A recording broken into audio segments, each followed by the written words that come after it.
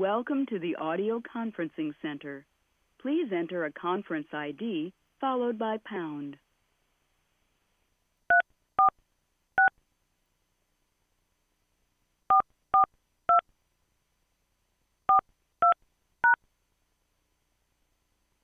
You're now joining the meeting.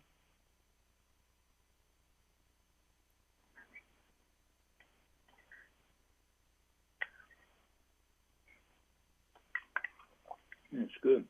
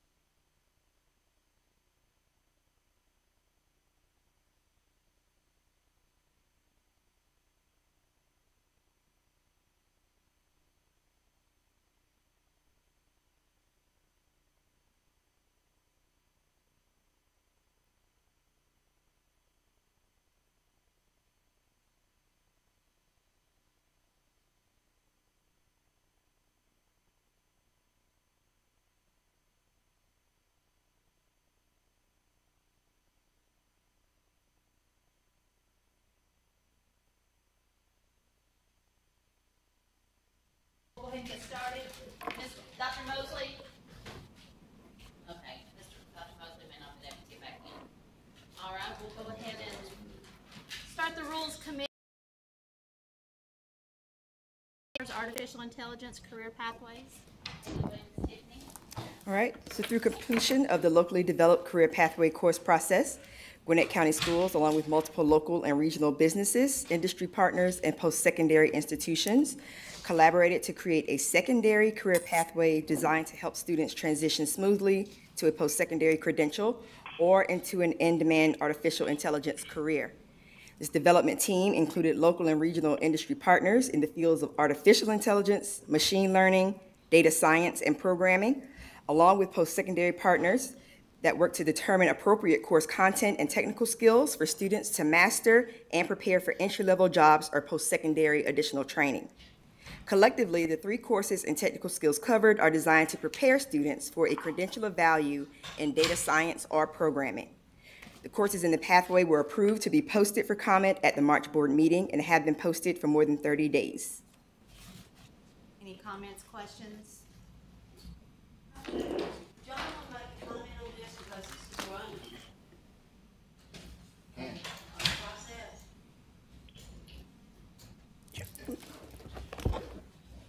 Thank you. Yes, the team, the industry team has grown and has been very responsive to what we were wanting to be able to do. From Fulton, Paulding, Gwinnett counties, industry partners have been very favorable of what's happening. We've had some constructive feedback as well to help when we create the instructional resources for the courses to be able to move forward. But yeah, the courses have been very favorably seen by the people that have responded. Well, it's exciting. Thank you.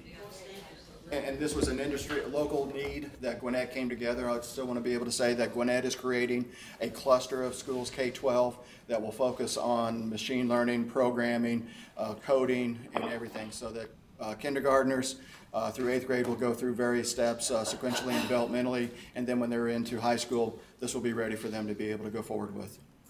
Great. Thank you. Any other questions? Could you turn the volume up just a little bit? I can barely hear you.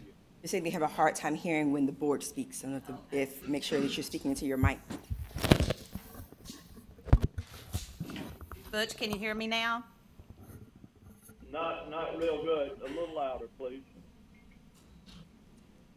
Okay, we'll speak up as much as we can. I was in high school. I was in high school for 23 years. I think I can handle it. I'll try to turn both ears on. All right. Any other comments, questions? If not, we'll move this to the consent agenda. All right. Number 2, standards, Georgia Standards of Excellence for High School Computer Science, elective courses, Data Science 1 and 2, Introduction to Python Programming, and Esports. So the State Advisory Board for Computer Science identified several areas within the discipline that would be valuable options for student exposure in high school. These are data science, esports, Python programming, and artificial intelligence. Working committees were convened to discuss the best way to engage K-12 students in the learning of the knowledge and skills needed in these areas. And while the Artificial Intelligence Task Force decided to start with the CTAE pathway, the other 3 committees decided that a computer science elective would be the best place to start. Each task force was composed of representatives from K-12, higher education and industry, who worked to develop standards that would be engaging to students and expose them to skills that would serve them in a variety of post-secondary experiences. The courses in this pathway were approved to be posted for comment at the March board meeting and have been posted for more than 30 days. I know this is a crazy question, but Python is... Loudly. Sure. So they can hear you. I'm just saying make sure you speak loudly in the mic. I said, I know this is a crazy question, but Python standards. Python is a programming product that is... Language. A language, okay. I'd like to see what it looks like. So kids buy... Do you buy it? It is a software just like BASIC, C++, okay. that you would be able to create It's a computer code language. like Java. Yes, it's another language. Okay. I've got it. Thank you. A little slow here on the intake. All right, Mr. Long, did you have a comment? Not for the group of the whole, but no, thank you. All right. Any other comments, questions? Do we do VMware or anything like that anywhere? Like the security stuff? Do we have any pathways like that? VMware, not at the moment, no. Okay, But we can talk about this. okay, sure. That's all. It's a different kind of language, but it's in the security world, Yeah. yeah. Okay. Which is They top of mind right now to everybody, right? Yes. It may be touched, Can it get us some gasoline? it may be within the current cybersecurity pathways, think- in terms of part of the instructional resources, but Okay. I cannot totally confirm that. Thank you. All right, anything else? If not, we'd move to the consent agenda. Number 3, standards, cosmetology state licensure courses. So this item is being requested to post for 30 days public review and comment. Our current high school cosmetology programs offer 3 courses that lay a foundation to the beginning steps of becoming a cosmetologist. Cosmetology teachers and advisory boards across the state began to discuss ways to increase lab time to help students achieve the 1,500 training hours required by the Georgia State Board of Cosmetology to take the certification exam.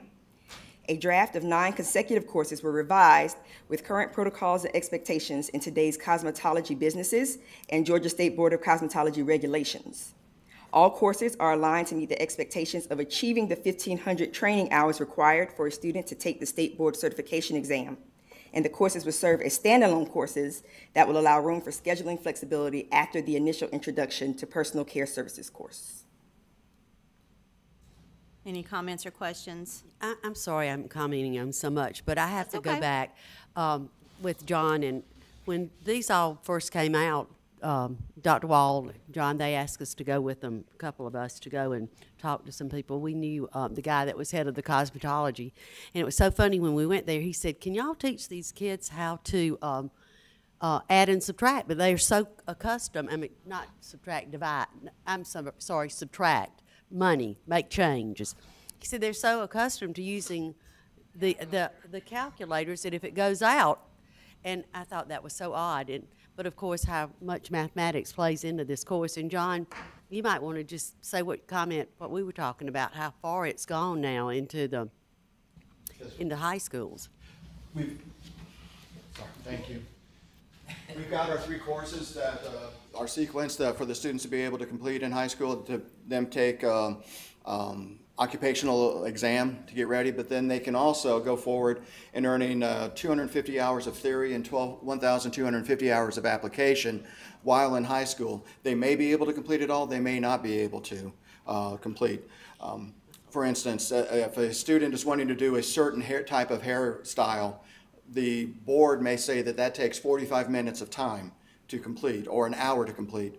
The student may have 90 minutes in the class period, be it because of their efficiency and doing it in a routine manner. They may be able to get it done in 45 minutes, but they will still be allowed that full hour of credit for completing it. And so it's just getting them to where they understand it. It's very rote. It's very easy for them to be able to do what's requested by the customer in this. So that's where the hours are able to stack up in an efficient manner. But we have agreements with the post-secondary for them to be able to continue on at the technical colleges to finish up any of their hours from here. I think it's great. Yeah. Oh, yeah. Oh, yeah. A couple of what? It will help a lot of students as they go to college too, because a lot of them, they make supplemental income by working at a salon on campus or doing something like that, so that's helpful. Right. Great job. Any other comments or questions on the cosmetology standards to approval to post? Can we post in 30 days? 30 days. Yes. Okay. All right, we'll move that to the consent agenda. And before we go to number 4, I would just like, I think most have already met our Teacher of the Year, Ms. Tracy Penley. She is an ex officio officially now. Super cool. Thank you for having me. So we hope you'll be part of the Rules Committee. We'll have you as part of the Rules Committee, because we're the cool group. I like it. Absolutely. Sit in the back of the bus. That works too. Number 4, standards, film production career pathway courses, approval to post. Yes, this item is also being requested to post for 30 days public review and comment. The Georgia Film Academy, numerous industry members representing film producers, directors, grips, sound and distributors and marketing, along with film teachers from Gwinnett, Fulton, and Clayton counties, collaborated to create a secondary career pathway designed to introduce students to the many critical support and necessary film production departments needed to create a film in Georgia, and assist students to transition smoothly to a post-secondary educational pathway or into an in-demand career in the Georgia film industry. The essence of this career pathway grew out of an interest in creating courses necessary for all film production departments associated with a film.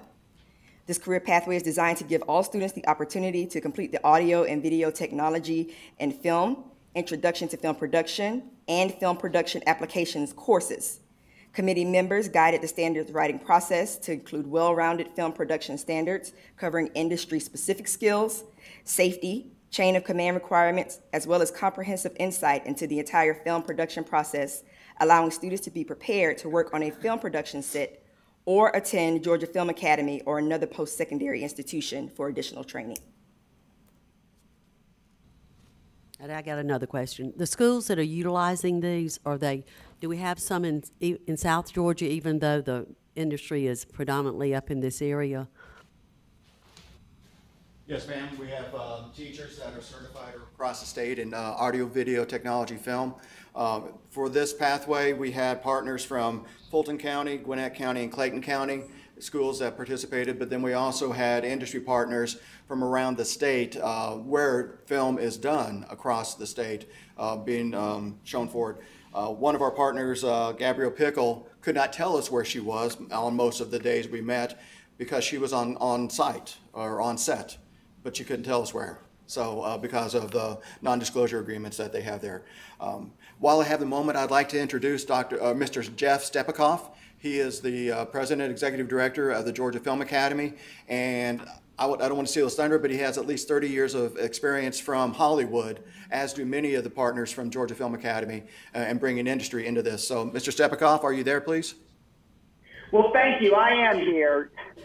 Can you all, can you hear me? Can you see me? We can. Yes, can hear you. Okay. Well, I can hear you in the distance. I can't quite see you, but I know many of you, and it's just delightful to hear your voices in my ears here today. I bring you greetings from the Georgia Film Academy, and just briefly, I want to thank you for this incredible partnership that we have had over the last year. I mean, really, that we've had over the last 5-6 years that the Film Academy has been around. Regarding this particular program, really over the last year, from October to April, the Film Academy has worked with the DOE and with our friends in industry to make sure that the new standards that we have for film and television production are consistent in our high schools, in our technical colleges, in our universities, and lead to a direct pathway right into the industry. Just think for a moment about how remarkable this is for our state, where we have everyone in our state, from high schools to colleges to universities, and the industry that works here, all rowing in the same direction to make sure that our students at all levels are prepared for the jobs that we really need here in Georgia today and the workforce that is driving the business of the state for the future. I think this is a point of pride, I mean, really for everybody in our state. It speaks to the kind of partnership that I think makes our state special, and it speaks to how we build a workforce to encourage and incentivize industry and really to frame a new business for the future. So this pipeline, the vertical and horizontal pieces of it, is something that we've been working on at the Film Academy with our friends at DOE for many years now. And I think this is an example of the success that we see in the partnership. And again, the new standards that we're talking about, these align directly with industry. Indeed, they've been created by industry. So I'll stop there. I just want to, again, share with you all what we've been doing together, and really thank you for your partnership and the shared vision that we have as we build a future workforce for our great state. Thanks for having me join y'all today. Thank you. Thank you, Jeff. Thank you, sir. Just a quick question, John. I know, kind of piggyback on Ms. Rice's question. I mean, I know I've seen some things down in Tift County, Fitzgerald. A lot of filming has been going on within the past year, so I didn't know were there any schools down there that have been pursuing this as a pathway, or, I mean, just because of the uptick of what I've seen, quite a bit of filming in those two locations. Absolutely, sir. Hopefully the systems have partners already and within their stakeholders for Perkins 5 in terms of being able to see where they need to be able to bring in new pathways to meet that local industry need. But then also I hope that they have some programs in place. I'm thinking and hoping because of the size and breadth of Tift County High School that they may already have audio video within their high school and be able to then make sure that they allow the teacher to come into summer training that's offered with the Georgia Film Academy to be able to be trained up to provide the technical skills needed in the courses and be able to make that connection with industry as well. Yeah, again, just being from that area, and absolutely. And I know I've seen quite a few films that have been filmed between there, and I think even Valdosta or Thomasville. But and I know Fitzgerald, I think they're getting ready to build, if not already building, a new career academy down there as well. Is that in Ben Hill? Ben Hill, yes, sir. Their career academy is starting up, yes, sir. Okay, all right. Yeah. So our AV teachers, so our AV teachers will get they will be the ones mostly that would Absolutely, teach yes. these. We've had multiple years of teachers going to the Georgia Film Academy down in Fayetteville. Yep. and learning hands-on in terms of working with Adobe Premiere Pro skills. This is going to bring in Avid, which is a very robust program that's used in film and TV. To be able to move forward in those skill sets, but then as well within these courses, be able to see all the other jobs within the film industry to be able to support the film and move forward. Okay. The best sight I always see are those yellow signs on the side of the road pointing directions as to the film location. So they are great across all of Georgia. Absolutely. Well, Richard, I'd just like to say thank you to the DOE and to Jeff. You know, this is a hometown boy that was out in California that came here with a mission and has brought the right expertise. And I think what we have mixed here has made a great big fat great cake, you know, and it's yummy what we're doing. So thanks to Jeff, to you and your group, and what y'all are doing, John here, and Richard, the team. I mean, this is just blossoming, and there's more to come. Thank you again for your support. On behalf of the Film Academy, we really, really appreciate the partnership and the support. We're so excited about what's ahead of us. Thank you. You might need to take another tour. We got some new members that need to come see the Georgia Film Academy. We would love to do that. Count on us. All right. Okay, any other comments, questions pertaining to number 4? If not, we'll move it to the consent agenda. Number 5, standards, poultry science career pathway courses, and this is an approval to post for 30 days. So the Georgia Agricultural Education teachers, along with industry partners, University of Georgia Poultry Science, University of North Georgia Poultry Science, Athens Technical College, and state and federal agencies, collaborated to create a secondary career pathway designed to introduce students to poultry science and avian science and biotechnology, and assist students to transition smoothly to a post-secondary educational pathway or an in-demand career in Georgia poultry industry. The essence of this career pathway grew out of interest in poultry science in our state, as the poultry industry is our lead industry in the agricultural sector. This career pathway is designed to give all students the opportunity to complete the basic ag science, poultry science, and avian science and technology pathways. Okay, any comments, questions? Is there anything going on in middle school with this, especially in the areas like Hall County and those areas that have big poultry? Through instructional resources that have been created by the agriculture curriculum coordinator. Okay, all right. You'll have to go to one of the competitions and. I know. Yeah. We're gonna come visit. Fun. Yeah, well, if you have and I'll get with the state ag people if you have because you have to do area, then you have to do region, then you have to do state. So if you have the opportunity to do those things, you can see a lot of the kids in their natural environment excelling quite a bit. So I'll make sure all of you get invites. All right. Any other comments or questions about the poultry science? All right. Nothing else. We'll move it to the consent agenda. Number 6, PFEA Special Needs Scholarship Program 2021-22 private school list. So the official Code of Georgia annotated, Section 20-2-2115, requires the State Board of Education to authorize private schools that will be eligible to participate in the Georgia Special Needs Scholarship Program. Private schools that are interested in participating in the program have until June 30th, 2021 to apply for the 2021-2022 school year and must meet eligibility requirements outlined in rule and law to be considered. Having met these eligibility requirements, the following private schools are seeking to participate in the program: Atlanta Prep LLC in Fulton County, Bullock Academy in Bullock County, Lanier Christian Academy in Hall County, Mount Pisgah Christian School in Fulton County, and Southern Raised Learning Incorporated in Fayette County. How many does that give us now that are? I believe we were at 234 before, so that would put us there about 239 right now. Oh, okay. Okay, any other questions, comments on that, number 6? Okay, we'll move it to the consent agenda then. Number 7, local board governance training providers, FY22. So the State Board of Education adopted State Board governance standards for local boards as the basis for local school board member training. The board approved the 2021-2022 local board governance training providers at the March State Board of Education meeting. 2 providers, the Charter System Foundation and the Center for the Reform of School Systems, requested to be added to this list after the approval in March.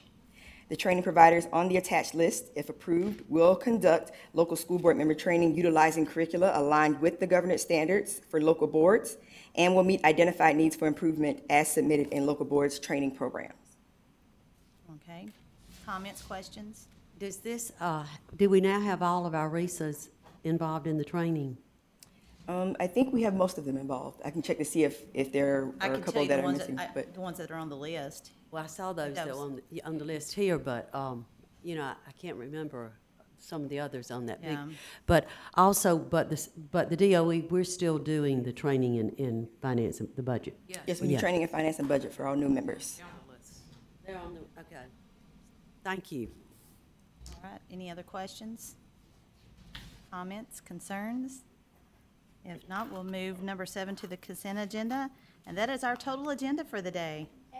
I would like to make one note. I know that last month in March, or not last month, but at our March meeting, we brought to you the student support team rule.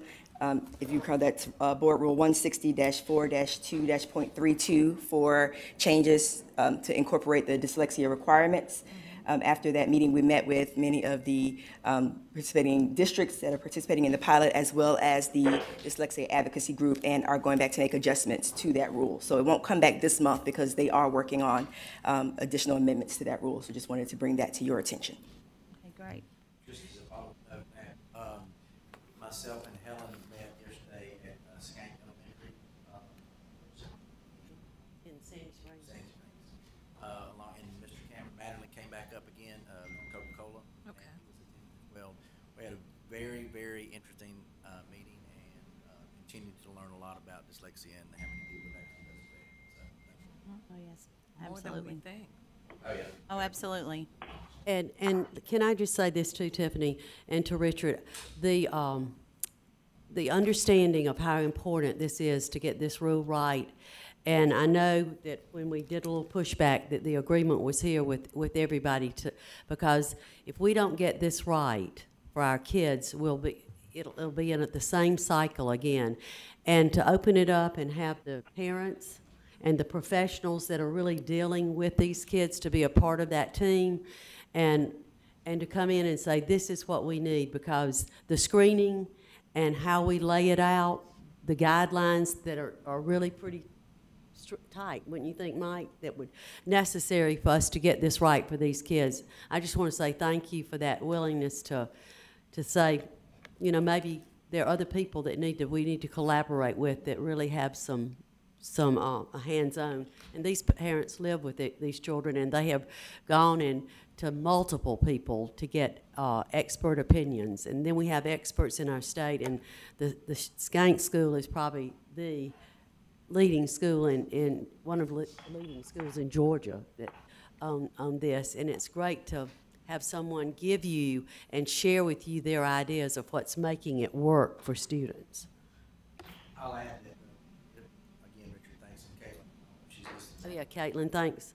But there were several people, none of the school board members were there, that said, we emphasized on this, they said, we get this right, we lead the whole nation. Yeah, I think the individual we're looking at hiring, if we're able to hire that person, it'll be top quality. So we're very excited about that. All right. Anything else, Ms. Tiffany? That's all I have on my head. All right. I got another question because I know I don't know why I'm so chatty, but thank you. My brain's working some. Richard, I thank you for leaving the standard review for math open another week. Could you just give us a brief update now that it's closed? I think we're looking at, I mean, we had some superintendents and other individuals throughout the state that expressed concerns, and again, concerns which we saw from the feedback. I mean, initially as we began to pull that, you know, is it still too much? Is it still age appropriate? And, you know, I think out of the concerns with that, we're, you know, taking a little pause and just trying to look and make sure that it's where we need to be. So we're trying to get the feedback from these individuals.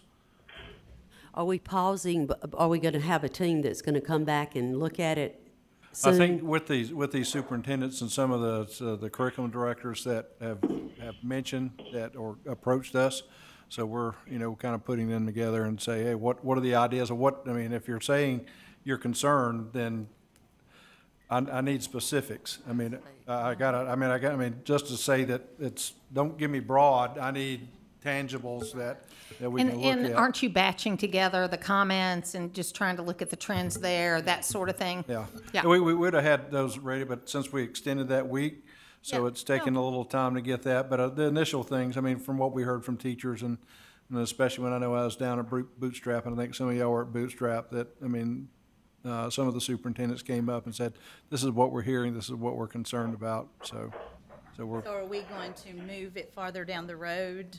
Well, I think as far as, I mean, looking at that, you know, I think once we get the information, I think, like I said, there will be a team of these who had concerns looking at it within the next week or so, and based on feedback, that'll determine where we go.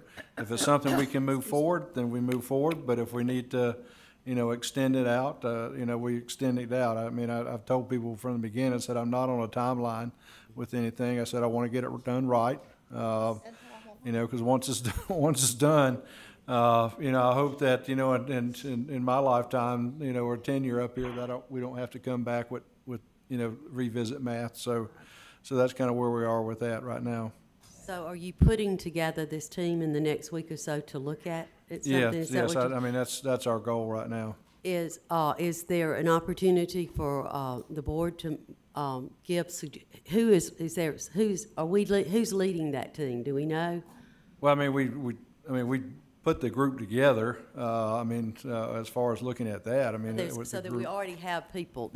Well, the reason I was asking him was, could we make a suggestion to that whoever's leading it of someone in our districts that we think might be good to be on that team? Yeah, I mean, if you can get it to us as quick, yeah, because I mean, I just went to, you know, for people who, quote, expressed concern and thought, and you know, that we met with, I mean, the superintendents had approached me, and so I reached out to them. I said, would you be willing, if you have concerns, then come together and be specific for me? I said, again, that was my biggest thing. I said, I don't have a problem with it. I just need to know what are you looking at, what changes. I have someone in mind that I think would be Just invaluable. So do I send the name to you? Just do that. Yeah, but I would do it as quick as possible. Okay. So. Get it. Okay. Well, will you let us know, keep us up to date on who's on the committee and when it's meeting, and if there's a possibility for any board member to go and maybe observe, yeah, as we've done before in the past, I think some might be interested in just seeing the process again. Yeah. So, thank you. Okay, sure. But if you do have somebody like that, I think it's either this week or next week. We're trying, again, if we can get it done for next month's board meeting, then we can. But like I said, we're on a time frame, so. But these individuals, they said they wanted to participate. And I said, okay, just give me something tangible that I can see. And, I mean, because as I said, if you tell me there's too many, then I got to have some help in seeing what do we take away. Or if it's age appropriate, tell me where to move it. We might give them, and you might have enough in that age, K through 5 or whatever, whoever we come, but. Well, like I said, I think a lot of them, I mean, we did reach out to, specifically the superintendents. They were the ones that have come to me and I think spoke to me at Bootstrap. So that was kind of a lead with anyone who had concerns. I said, all right, let me know. And so if y'all have somebody, just let me know quickly. So. All right. Okay. Thank you, Richard. Mm-hmm. All right, anything else? All right, then we beat budget this time. The charter schools is back I in know, here, right? but Jason said it was just all formality.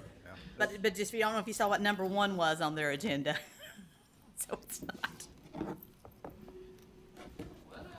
I know, it was the budget. Number 1.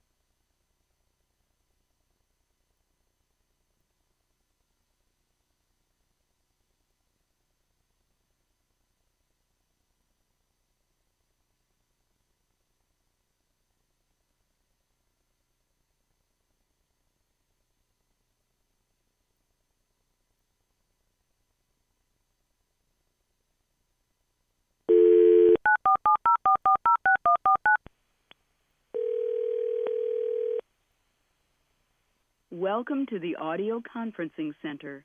Please enter a conference ID followed by pound.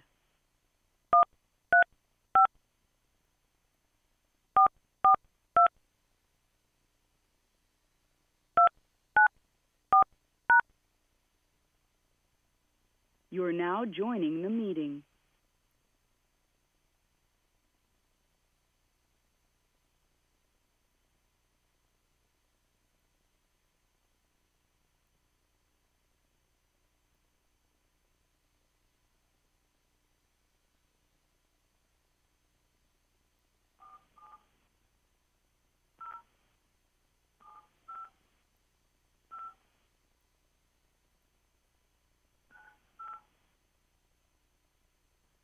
Yes, sir, I'm in now.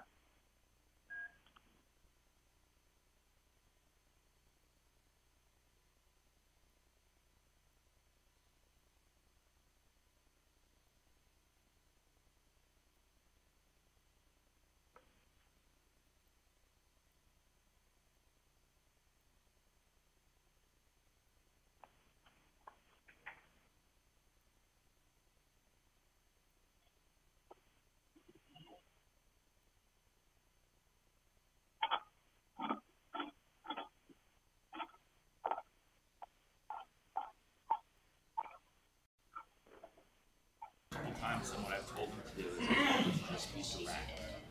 I said, just tell John if there's something you don't see, like don't, you wishy-washy, just say, which I think hopefully I got, it seems like he's being kind of direct. Yeah. The second email we got today was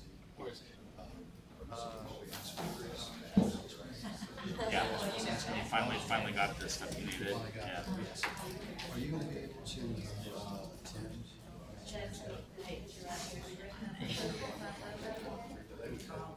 Yeah. Wanted to confirm. Yeah, that shouldn't be a problem. What year did you go through the program? Thank you. Good to see you. Good, how you doing? You what? Are you good?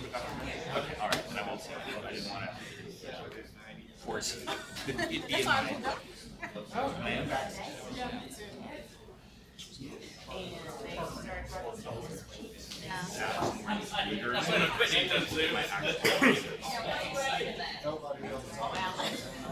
I really want to wear these and, There we go. I can't see you. Well, good afternoon, everyone. My name's Stan DeJarnett, and it's my privilege to chair the District Flexibility and Charter Schools Committee meeting. I know we have some members here that are dialing in. I know we have Can a he lot of... speak up, please? Can barely hear him. All right, maybe they can help us with the booth back there. You've been muted. To unmute yourself, press star 6. Dr. DeJarnett did that. Hello, can you hear me? Are we going now? You're no longer muted. Okay. All right, again, this is Stan DeJarnett, and it's my pleasure to chair this committee on District Flexibility and Charter Schools Committee. We have some kind of... We have some protocols here.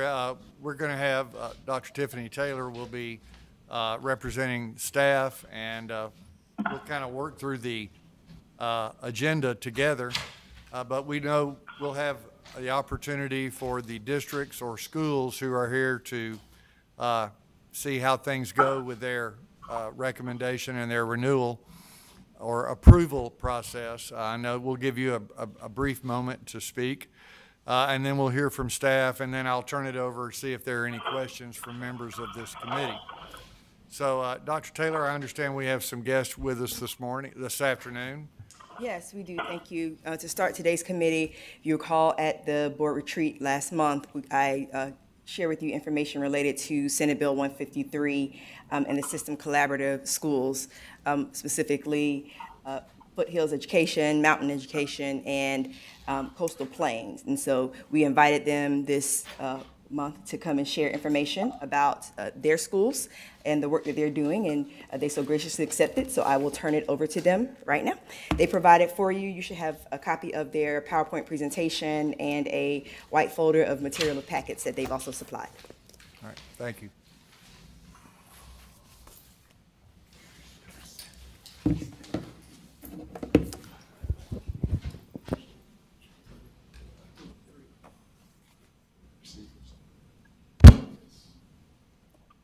Thank you. All right, good afternoon. I'm Sherry Gibney Sherman, and I serve as the superintendent of Foothills Education Charter High School. I'll let you meet my two colleagues, and then we've got 15 minutes to make this happen. Hey, good afternoon. My name is Wayne Lovell, and I'm with Mountain Education Charter High School, and I'm superintendent there. Good afternoon. I'm Ricky Rentz. I'm the superintendent for Coastal Plains Charter High School. And thank you for allowing us, and Tiffany, thank you for the invitation to come this afternoon. And so I can move quickly. We've just got a few slides and a few clarification about who we are and what we do. We're going to talk about who we are, then who we serve, and the purpose of our network and why we are working together, the results we have to date, and to clarify any conversation that you may have had at your retreat, because we did get to witness that on the recording, and we thank you for that opportunity. So the first slide is a quality education producing work-ready graduates. This is really important to understand. Not only are our kids getting a high school diploma, but they are work-ready. They are earning certificates and they're going into jobs, and we're helping them to get jobs, $50,000 a year and more. We are a network. All three of us are 3 different LEAs that are out across the state. And we provide an alternate experience for high school students who are not functioning in the regular high school setting. And that's not a judgment, it just doesn't work for some kids. We've been under the authority of the State Charter School Commission for us over the past 6 years, and all of us meet the standards for a comprehensive performance framework in the areas of academics, operations, and finance. Because I heard that come up during the retreat. You want a quality high school, you got one. And we do make a difference with these kids academically. Our operations are sound and our finances are well in place. We are not a local charter high school. We have a statewide attendance zone. That means every single student in the state of Georgia can come to one of our schools. And we're serving kids from all over the state. And you'll see from 121 counties at this point. Now, the next point, just to make sure you understand, we are not a dropout recovery program at all. We are a regular high school. Our kids are earning a regular high school diploma. And we are all accredited from multiple agencies. And so when they leave us, they're not getting a GED, they're getting a high school diploma. And that matters. And we follow the Georgia School of Excellence standards. As a matter of fact, we're more aligned than probably most of your high schools in the state. The students earn their diplomas. No one gives them a diploma. And so, Ricky, you want to talk a little bit about our staff? Sure. The next point is that our staff, they're a highly qualified staff. All are certified by the Professional Standards Commission of Georgia, and all teach in their content area. The next bullet point is that our students, we use a blended learning model, which is face-to-face with a teacher and also online. We have a self-paced curriculum, and we expect our students to obtain 80% mastery of the content. If they can't move forward in their course at the end of a module unless they meet that 80% mastery. If they don't meet it, they go back with the teacher and they get help from that tutor. And then they can attempt to take that test again in that module before moving forward. The next point, end of course test. One of the things that the network has done, instead of changing the 20% grade weight, we have kept it. We wanted to make sure we held our students accountable as well as our teachers, and they have met the expectations. That was something that we really had to work hard with staff, because they wanted that change, but we felt that we should still have a high expectation. One of the things with the pandemic, since we are a blended model, We really didn't change a whole lot except for the face-to-face, but teachers were still available online to work with students. Thank you. All right, the next point has to do with probably the wheelhouse, an aggressive student service program. We recognize that the students we serve are typically beyond risk. And we figured they were at risk when they were setting in that local high school. But the majority of the students we serve are a minimum a year behind the cohort group. And so we know that this group is, some people would say wounded or traumatized, but they're on a different path. And it takes a lot of work to do the re-engagement and do the hard work to get them back on a path of getting their high school diploma. So we put a lot of our budgets to the financial piece to work in this area with student services. Every student that comes in to Foothills or Coastal or Mountain Ed, they're assigned a mentor. And that mentor has some specific duties to make sure they are helping that student set weekly and monthly goals with attendance and academics, to engage them in some social emotional learning. So we would put a lot of emphasis on that connection to develop those relationships. We have the counselors, we have grad coaches.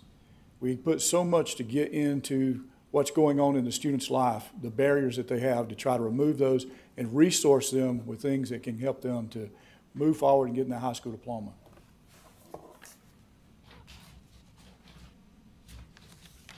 What do we look like today? Our makeup. When you look at our student population among the three systems, we have over 6,000 students. We have 17.9% special ed students, so you can see where we serve a diverse population. We serve gifted. We have dual enrollment, whether it's at a technical school or a college. We serve 132 students, our Department of Corrections. That's something that Foothills does. As well as we have 83 in the Youth Challenge program and in partnership with the National Guard. We've had 690 graduates in this past year, and we've had over 6,000 to date between the three systems.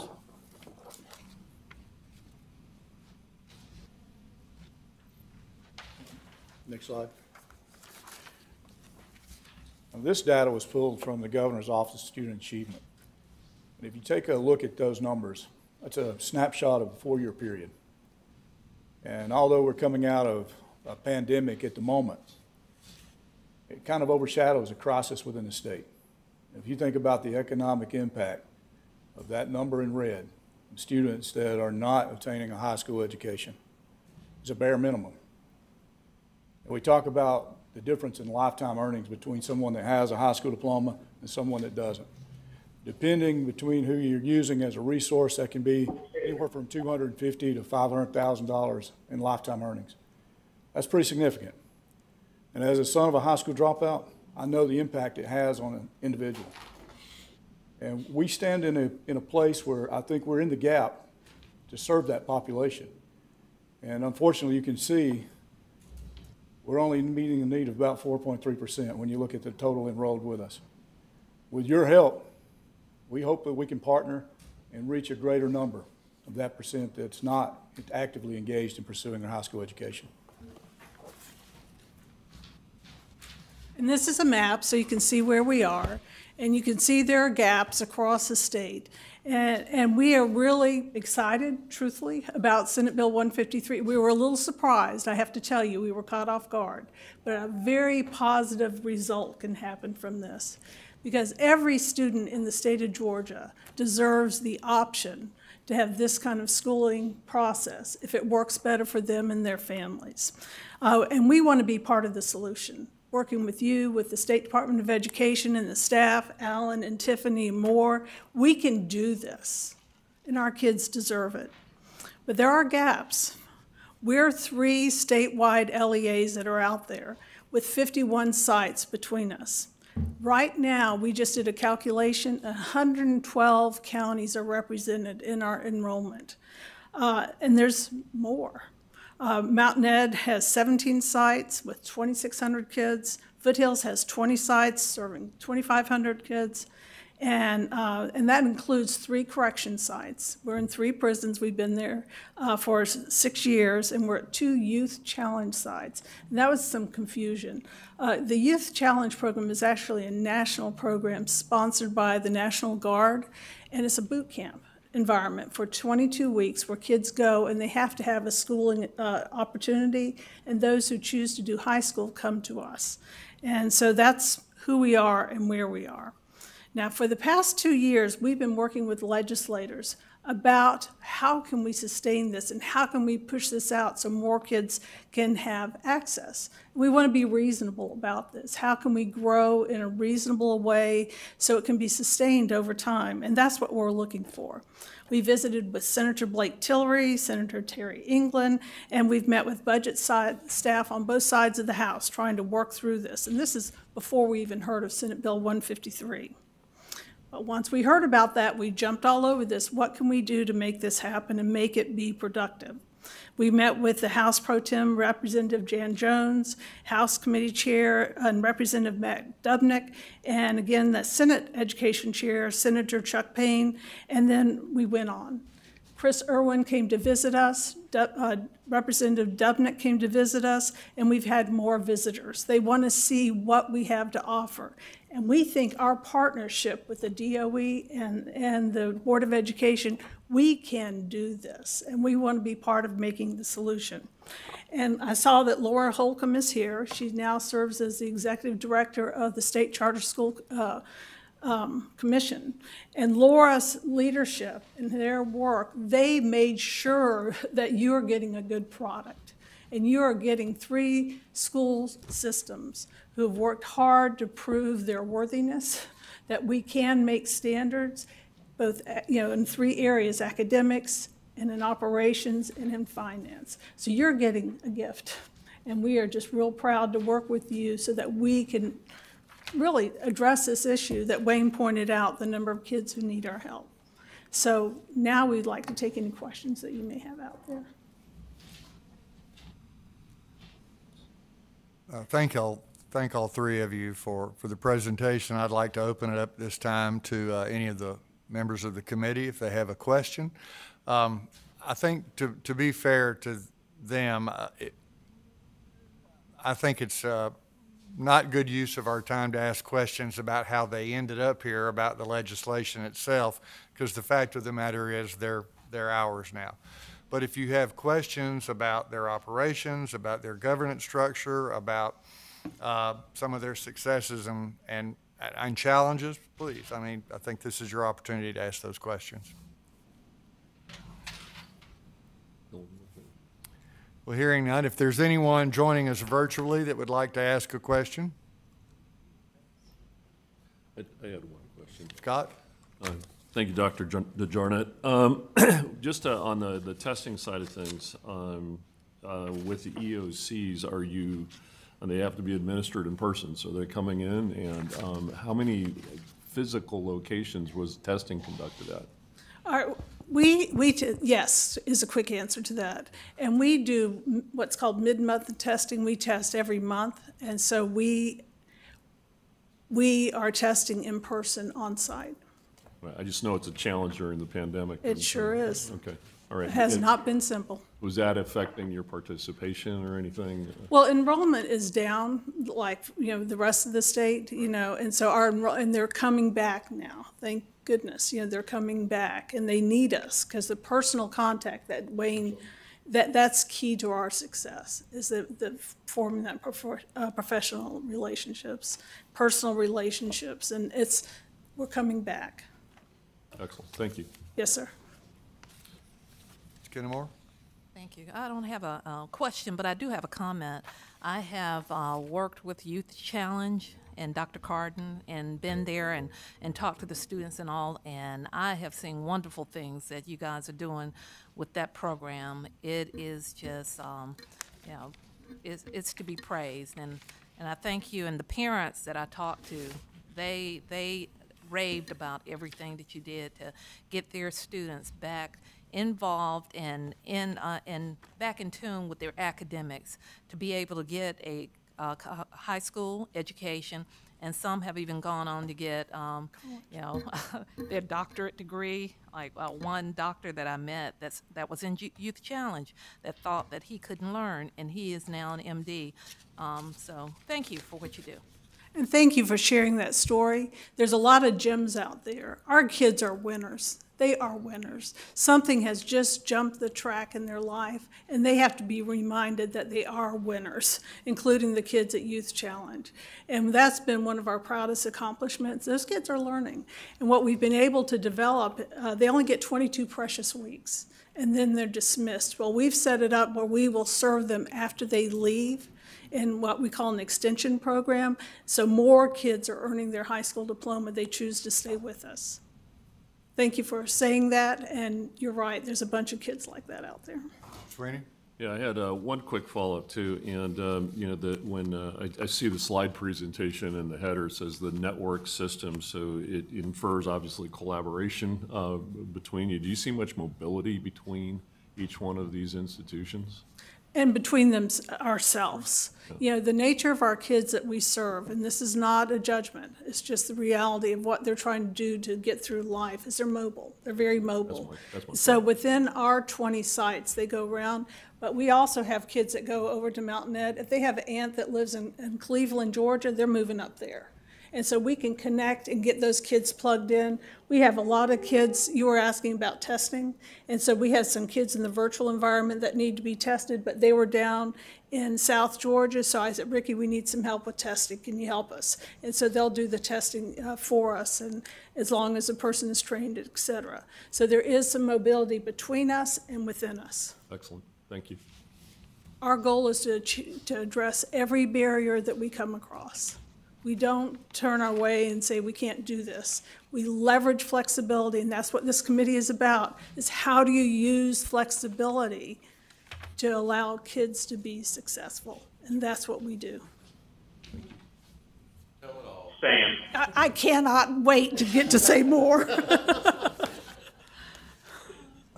Yes. And this is Matt Hoffman. Okay, Matt, go ahead. Sorry I can't be there in person. There's been a lot of question of average FTE cost, the difference. Can we briefly talk about that since they're there with us? I think they have someone. I see Bonnie coming up. Yes, and these kids are more expensive to serve. Let's be clear about that. And so but Bonnie, if you'll speak to that. Is your question, what is the average FTE cost across? Not what it is, just why is it higher? Why is it higher? Thank you. Just because the education of alternative students is traditionally higher. If you look at a traditional school, alternative ed students and students that need the student services that Wayne has mentioned and other things, it costs more to educate that child. Very similar to costing more to educate the special ed child. We all have larger special ed populations as a percentage than a lot of traditional schools as well. So, did that answer your question? Mr. Donaldson, go ahead. It does. Go ahead, Go Matt. ahead. Go ahead, Matt. What is your average cost? It's actually not the same at each site, but if you took the three of us and averaged it together, it'd be about $11,000 per FTE. But I do need to say that that is without the contributions from our partnering sites, and they contribute between $1,500 and $2,000 per FTE on some studies that we've done, things that they provide, like the network infrastructure, computers, facilities, and all of those kind of things. So if you add that in there, it would be closer to probably $13,000. Thank you. That's an in-kind contribution. Yes, it's an in-kind contribution, yes. Thank you, Dr. Brown. You know, Stan, I would love for you to have us come back and talk about our business model. It's like nothing you've ever seen before. We have broken ceiling. Thank you. Is there any members of your staff that are here that you'd like to introduce briefly before we move on? This is Bonnie. Eagerness.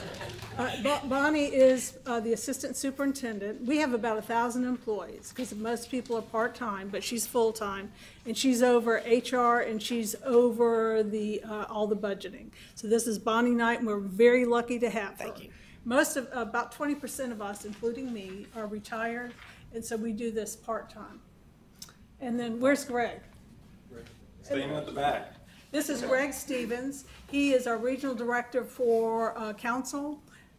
You want to just say yourself? Hey, Greg, good to see you again. Yes, I know some of you. I previously worked at the State Charter Schools Commission and the Georgia Department of Education before that. I try and help on legal and policy matters and support these schools however I can. And we're very lucky. He knows both sides of the street. And Paul? Well, my name is Paul Williams. I've met many of you. I spent 8 years on the State Charter School Commission, most recently as the past chairman. And to be honest, I have watched this school since they spun off from Mountain Ed, at least Foothills, and had admired their mission, admired what they were doing, and I just finally decided I was going to do something that had an inherent value in it. And Dr. Gibney Sherman was generous enough to offer me an opportunity with them. So late last year I came over, and obviously there was a conflict with the commission, so I left the commission because I couldn't work with someone who we governed. But it's the impact on the kids that are involved in these schools words are not adequate. It's just short of trying to tell you how great being a grandfather is. It's just, you can't describe the impact that's being made on kids. Thank you, Paul. I have Steve Bartlett, one of my associate superintendent. Roger Fitzpatrick, he's one of my region directors. And Dr. Chris Lemieux, he does a lot of work with the research and with grant writing. And that's all I have with me today. I'm all by myself. Well, thank you on behalf of the State Board and this committee for coming today and sharing this information with us. And we look forward to the relationship that we see as a very positive and productive one as we move forward. So, but thank you for being here today.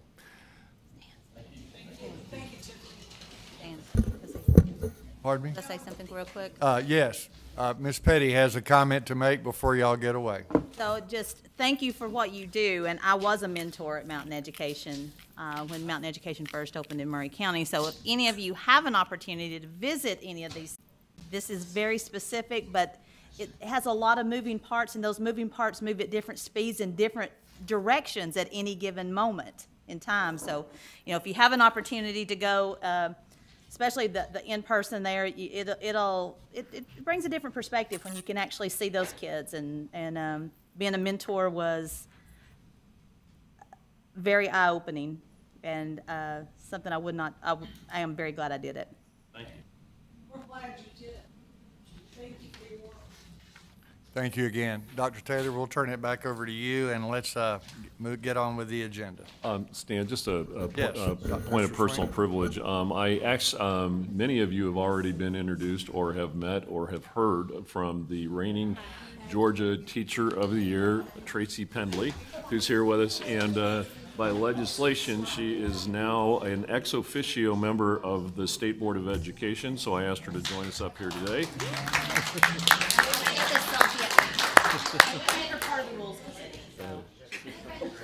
Right, so anyway, I want everybody to recognize her, and she'll be joining us again tomorrow for the State Board of Education meeting and continuing with the very, very important work that she has throughout the state. Right. So thank you and welcome. Welcome, Tracy. Dr. Taylor?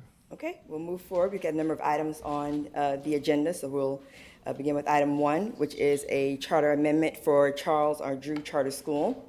So Drew Charter School seeks to amend its charter contract to extend its attendance priority zone, Priority C, through the 2021-2022 school year.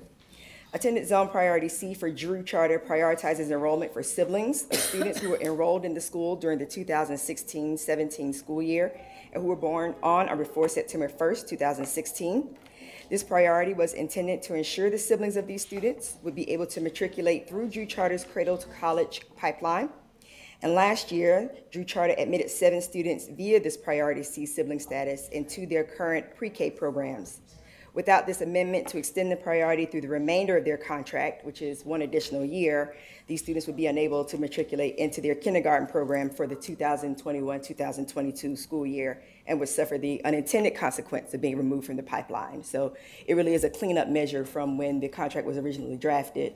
And apparently left off a year, they left off a year from the extension of that provision, and just want to make sure it's captured.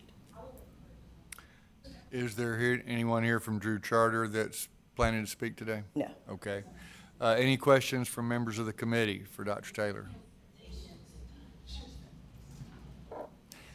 Is there any objection to moving this to the consent agenda for tomorrow? Hearing none, we'll move it to the consent agenda. Item 2. Item 2 is a charter renewal for the Heart of Georgia College and Career Academy. So Heart of Georgia College and Career Academy is seeking a renewal of its charter contract for another 5-year term, beginning July 1st, 2021 and ending in June 30th, 2026. Heart of Georgia College and Career Academy, as a local charter school, was approved for a new contract by the Dublin City Board of Education and pre-certified by the Technical College System of Georgia as a Georgia College and Career Academy. I don't think we have, do we have Heart of Georgia online? They couldn't be with us today. So. Any questions from members of the committee? Hearing none, is there any objection to adding this to the consent agenda? All right, we'll add that to the consent agenda. Item 3. Item 3 is a charter system renewal for Baldwin County Schools. So the Baldwin County Schools Board of Education approved the Baldwin County Schools Charter System Renewal Petition on February 9, 2021. In their last charter term, Baldwin County utilized their flexibility to support the system's College and Career Academy. They launched the Parent University to provide resources and strengthen parents' capacity as advocates for their children and create literacy-designed collaborative professional learning communities for creating literacy-rich assignments and courses across content areas. If approved, Baldwin County Schools will utilize the flexibility granted within their charter to support their STEAM initiatives, a summer enrichment program, and the improvement of their Montessori Academy. On April 9, 2021, the Charter Advisory Committee voted to recommend approval for a 5-year charter system renewal for Baldwin County Schools for July 1st, 2021 through June 30th, 2026. And I believe we have members from Baldwin County on the line if you have any questions. Superintendent Dr. Price, some of the staff. Dr. Price, are you with us virtually? Yes, I am. Good afternoon. I am at the airport, so if you hear background noise, that's what it is. So good afternoon. Glad to be with you. Dr. Price, do you have any information you'd like to share about Baldwin County schools and your charter system renewal with the committee? I just wanted to say that the charter has served us well as a school district and allowed us the flexibility that we needed in order to address the academic achievement of our students and also allow us to be innovative. And I think that you will see the charter contract that we have done that. We haven't had state assessments, but if you look at our state assessments, you will see that we have been able to increase our performance significantly. I especially want to highlight our graduation rate from the time that we became a charter system to today. We've increased the graduation rate from 66% to over 90%. We've also established a Montessori program in partnership with Georgia College that serves 6-week-old babies all the way to age 5. And we've been able to expand our College and Career Academy from being a standalone College and Career Academy to a wall-to-wall College and Career Academy. So the entire high school is now a College and Career Academy, which allows us the flexibility through our charter to hire industry experts as teachers. And so we are very excited and looking forward to having our charter renewed. Any questions from members of the committee for either Dr. Price or Dr. Taylor? Dr. Price, it's good to hear your voice, and I look forward to seeing you soon.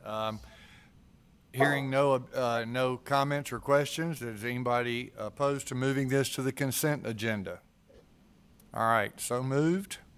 Moving on. Thank you, Dr. Price, for being with us.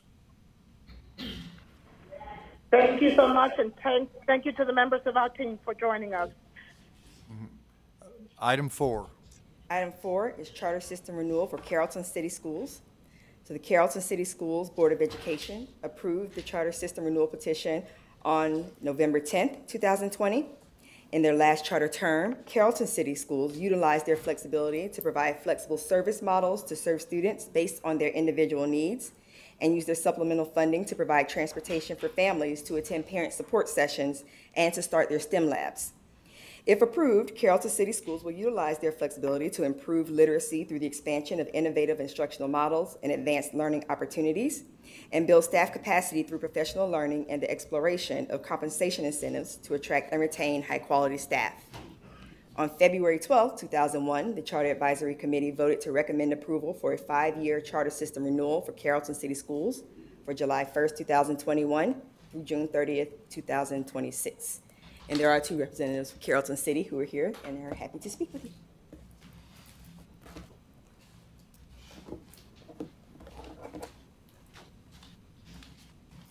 Good afternoon.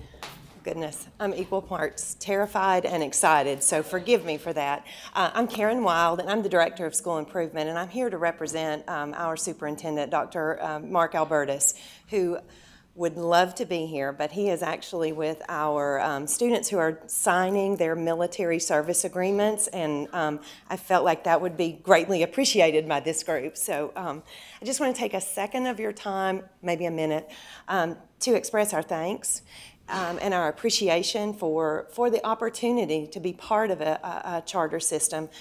Last night, I believe it was, I emailed Mr. Mueller at about 11:30. He immediately answered. Every piece, and that he shouldn't have. He should not have done that. And every time we seek support, it is there. I want to say this to you specifically outside of the charter setting. The leadership and the guidance that the board offers our state, certainly what our superintendent does to guide us in a normal setting, much less what's happened during this pandemic, is it's awe-inspiring. So thank you for that, genuinely. We feel supported as a school system. We feel like truly your efforts are focused on what's right for students in order to move forward to be successful members of society. So, sorry, that's an aside. Through our opportunity to participate in a charter system, we feel like probably the most important piece that it offers us is through our school governance teams. The structure and the consistency of those meetings each year allow teachers, administrators, community members, and business partners to sit together at a table in an informal setting and have conversations. And those conversations are truly the flow of information from within the school, outside, being broadcast by those folks, and then also from our community into our schools, so that the work that we are doing truly aligns with the needs of our community. So we're very thankful for that structure. In addition to that, we love the flexibility option. You heard Dr. Taylor, Dr. Taylor shared of our innovative opportunities, but you know, education is a competitive field right now. Who would have known that several years back, that we were actually going to have to compete for the students that live in our neighborhood? And that's a great thing. I don't say that as a negative. It ups the level of expectation for all of us. Flexibility for Carrollton City allows us to customize to meet the needs not of all of our students, but of each of our students. And just like was shared before we came up from the network, we're seeking ways to truly reach individuals in a unique way. The charter system allows us to do that. I want to just give you a couple of examples. Our high school principal shared with me that we have an incredible world language department. Flexibility allowed us to hire 2 individuals who have Spanish bachelor degrees, but chose to go teach their first 5 years in Honduras. Those folks are able to come back to Carrollton, Georgia, and offer that experience to our students. It's an incredible opportunity. That flexibility allowed us that opportunity. In addition to that, we've started an expansion of our CTAE program by adding Rayland Construction Academy, and students are able to in that moment, work those construction skills that will immediately lead to employment. We were able to hire Chris Stone, who's an industry engineer, to actually teach those students. That's real life, folks.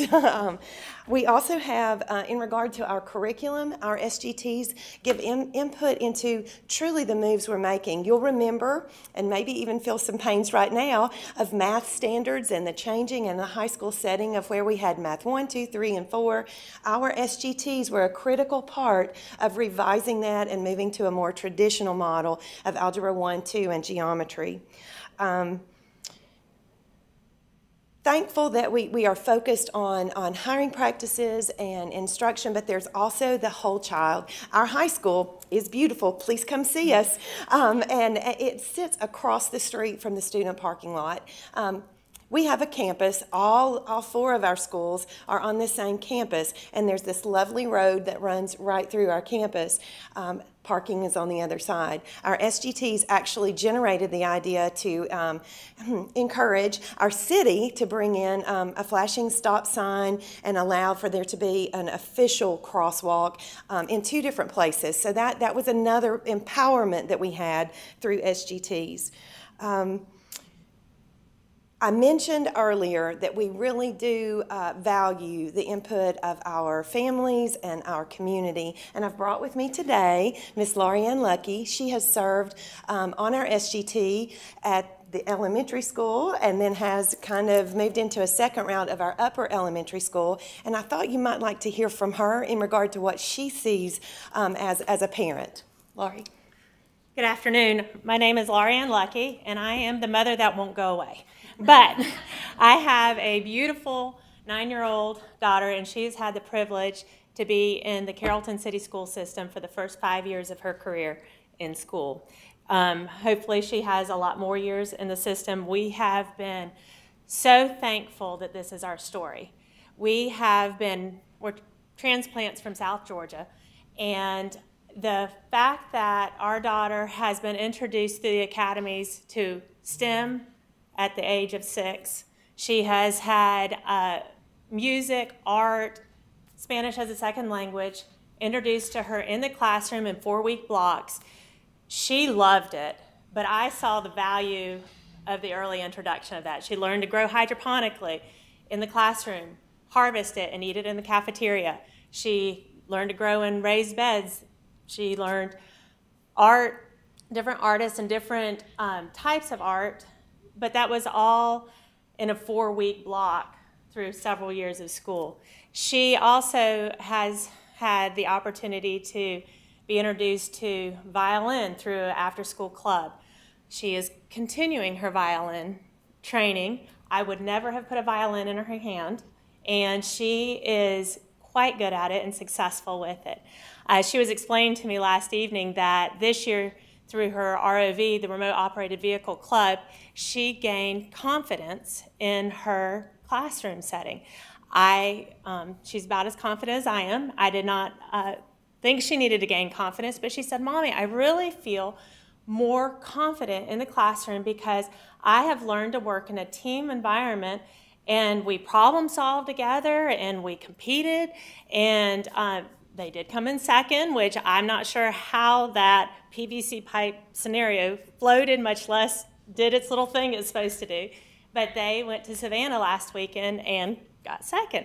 But she said, I felt more confident after ROV in my classroom. I said, well, I am thankful for ROV, and I'm thankful for the clubs that allow her just the opportunity. She has soldering as a side hobby. I have never soldered. I don't know what that looks like, but she and my dad were soldering. She said, Papa, I brought this home from school and we can build this little plate. And he got out a soldering gun and they're learning to solder. But allowing the introduction to a larger world at a young age, it's just normal for her. Like she thinks that's the way it's supposed to be. I was raised in a very small environment and I didn't have those introductions. And I am so thankful that this is her story and that I get to be a part.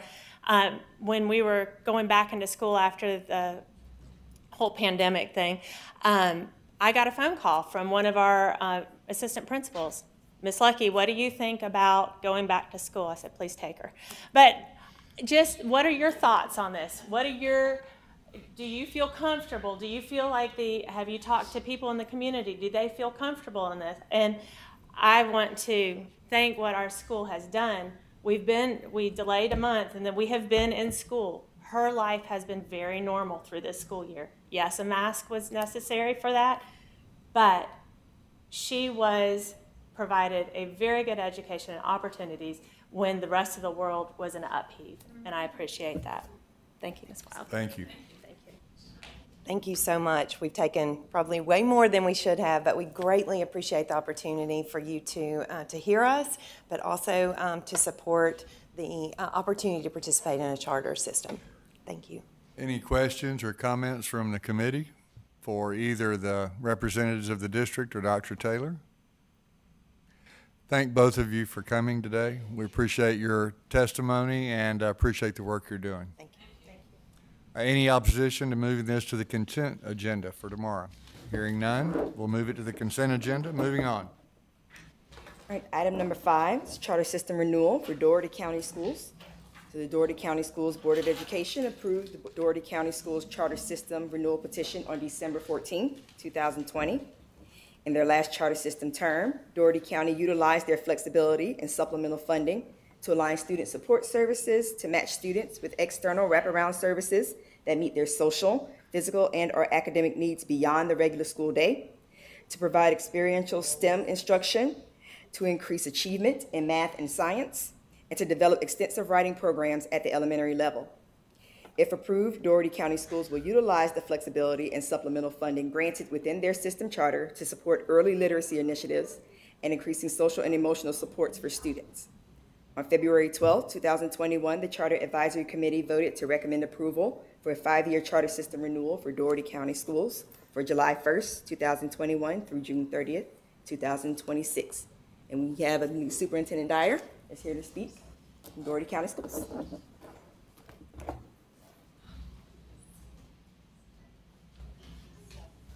Thank you, Dr. Taylor. Good afternoon, everyone. And thank you for the opportunity to present just a few highlights about the Dougherty County School System and the work we've done using the flexibility provided as a charter system. First, I want to recognize members of my team who are online, Mr. Vincent Davis, who's our Associate Superintendent for District Effectiveness, Dr. Karen Riggins Taylor, who's a principal at Robert Harvey Elementary School, Dr. Trina Bush, who's a principal at Lake Park Elementary School, Dr. John I. Davis, who's a principal at International Studies Elementary Charter School, Dr. Tamara Davis, who's a school governance team member at Dougherty Comprehensive High School, and then our charter system office, Ms. Bessie Graper, and Dr. Jewel Faison. Well, when we started this about 5 years ago, we had several goals and areas of focus. One was to increase organizational effectiveness. Some of you who've been here for a while can remember some of the challenges we had with financial management years ago. And so we wanted to make sure we focused on organizational effectiveness, and we've done just that. I think right now we've made great strides in our financial management as well as the grants management area. We also want to assess and align our student support services to match our student needs, both academically and non-academically. And of course, we focused on the academic needs, and we focus on rigor and relevance in our education. But on the non-academic side, we realized that we had great needs in terms of health services. So we now have 4 school-based health centers, 2 school-based vision centers, 2 school-based dental centers, and just last year we opened our first school-based mental health center to meet the non-academic needs of our students. And those are in the buildings. They're available to all of our students as well as their families. We want to enhance student regulation, problem solving, and conflict resolution. So we expanded our PBIS program. We also added our restorative practices. We had each of our secondary school principals and administrators, as well as our school resource officers, be trained in restorative practices, and we've seen about a 25% decline in our student discipline referrals. Our College and Career Academy, we wanted to focus on career-based educational options, and we started the Commodore Conyers College and Career Academy. And I'm happy to say that we have 14 high-demand career fields that we provide training for in that academy. And this year, we had over 50 paid internship commitments from people in the community that give our students not only the opportunity to learn in the classroom and get work-based learning, but also get paid while they do so. As a result of some of those activities, we've seen an increase in our graduation rate from the mid-60s to the mid-80s. And we've also seen the vast majority of our schools beat the odds by measure by the State Board of Education's measure. The next 5 years, we're going to focus on early literacy. We're going to focus on academic rigor and relevance. We're going to look at expanding our social and emotional supports for our students. And we're going to invest in human capital. As you know, the teachers shortage problem is growing, and so we have to find ways to be innovative to attract the best and the brightest to Southwest Georgia. And also we're going to focus on family and community engagement. I'm happy to say that in December, we were approved, our charitable foundation was approved. We received our 501c3 by the IRS, and sometime later this year, we're going to launch the Village, an educational foundation for educational excellence in Dougherty County. And we named it the Village intentionally because we always say it takes a village to raise a child. So we're going to invite people in the community to become a part of the Village by being a part of our foundation. I could go on, but I only have 5 minutes, and I'm not going to go over my time. I certainly thank you for having me here today. I thank my committee members, my team members for being online to support, to answer any questions that you may have. And at this time, I'll end my comments and turn it back over to you, Mr. Chair. Thank you, Mr. Dyer. It's good to see you. Any questions or comments from members of the committee? Mike, Mr. Royal? Thank you for being here again. It's great to see the progress that you've been making over the years since followed. And it's not always been pleasant meetings here. That's right. It's great to be here celebrating the successes and trying to continue those. You mentioned 4-based school health centers and mental health centers. Tell me a little bit more about those, what you're doing, the successes you're seeing out of that. Well, we have a high poverty rate in Dougherty County. And we always talk about the academic needs of our students, and we certainly do our best to meet those. But sometimes we have non-academic needs that go unmet, and they impact the child's ability to learn. Yes, sir. So it all started with a phone call to me from the chief operating officer for a federally qualified health center, Albany Area Primary Health Care. We were in Leadership Albany together. And after our graduation, she called me and said, "Ken, I have a great idea." I said, "What is it, Shelley?" And she said, I want to put a school-based health center in one of your schools." And I was like, "Why?" And so this was years ago, and so I trusted her. She trusted me. We knew each other, so it all began with that relationship. And she explained to me the benefits of a school-based health center. And so I said, "Okay, let's do it." And she said, "I had one problem." I said, "What's that?" She said, "I don't have the money for the construction." and so we invested $75,000 in renovating area of our building that was going unused to create our first school-based health center with 2 exam rooms and other features that we need, like a pediatrician's office. And so based on the success of that, they had a grant for operations. Based on that success, we were able to leverage the success of that school-based health center to increase our capacity by 3 more school-based health centers, 2 dental centers, a vision center, and a mental health center. And we serve students at the schools. We also provide transportation for students at other schools based on the zones they're in, and we provide transportation to those centers when they don't have a center in their school. And we've seen tremendous increase in support and usage of the centers, not only by the children in our school system, but also by their siblings and their families. Because a lot of times those families don't have primary care physicians, and they practice care by going to the emergency room when issues become acute. So this way, we can provide for preventive service care and wellness checks for those students, and we catch problems ahead of time before they become issues, and also just to get them in a routine of practicing good dental care and health care. And so it's been a tremendous success. We just had a tour last week. As a matter of fact, we had 3 superintendents come through to take a look at our services they're looking at doing in their school systems, and we put them in contact with our Albany Area Primary Health Care to put them in contact with the qualified health care centers in their areas to make sure they can follow that same model if it works for them. I don't know if I addressed your question thoroughly enough, Mr. No, it is, because I was thinking about that model versus the telehealth model, integrated models. Yeah. We just got a grant through Albany Area Primary Health Care, but we do telehealth as well for folks that don't come in. It was particularly effective during the pandemic. We also provide telecounseling in our behavioral health center. So we have rooms, private rooms in some schools where students can go when the appointment's up. They go and they log in a secure virtual meeting format, and they have conversations with the behavior counselor in the behavioral health center. And we also have in-person appointments now too. Is there a full-time nurse in that facility? Each of our school-based health centers is staffed by a nurse practitioner or a physician's assistant. Right. And we did that intentionally also because they can see children and adults. If we had a pediatrician, they would just be able to see the children. And so that was intentional. In each of our dental centers, we have, of course, we have a fully licensed dentist and an optometrist in our vision center. Any other questions? Any objection to moving this to the consent agenda?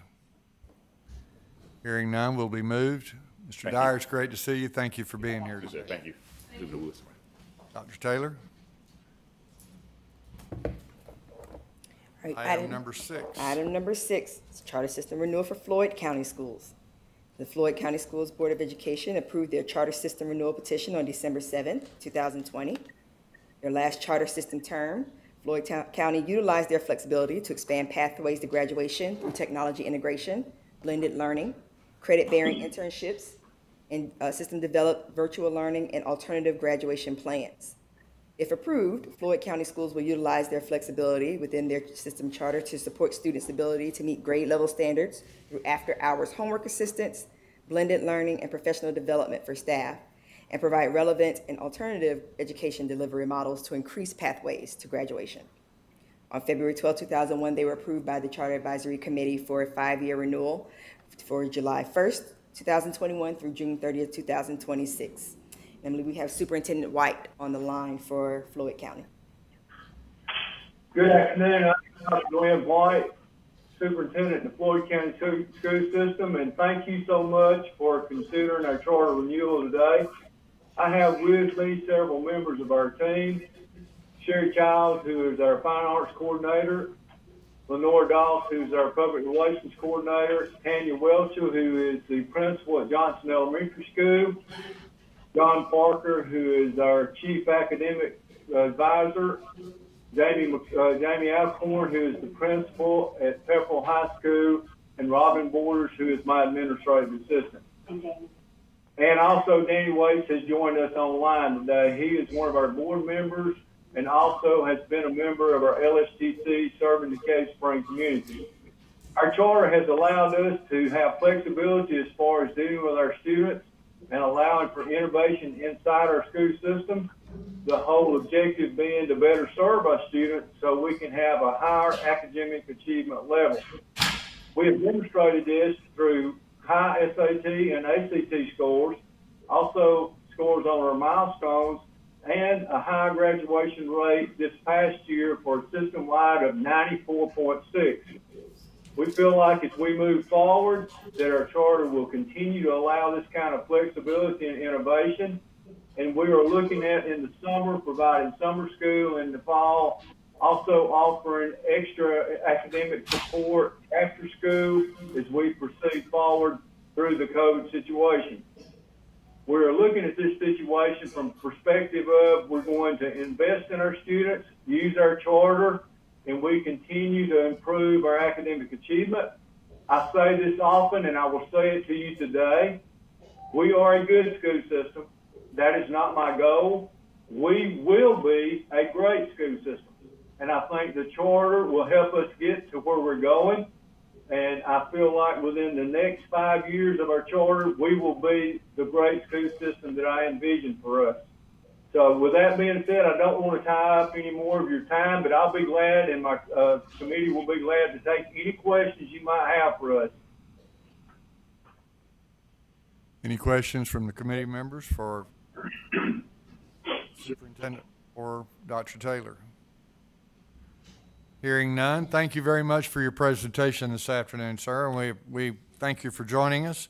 Any objection to moving this to the consent agenda? Hearing none, we'll move it to the consent agenda. On to the next item, Dr. Taylor. Item number 7 is charter system renewal for Fulton County Schools. Fulton County Schools Board of Education approved their charter system renewal petition on December 10th, 2020.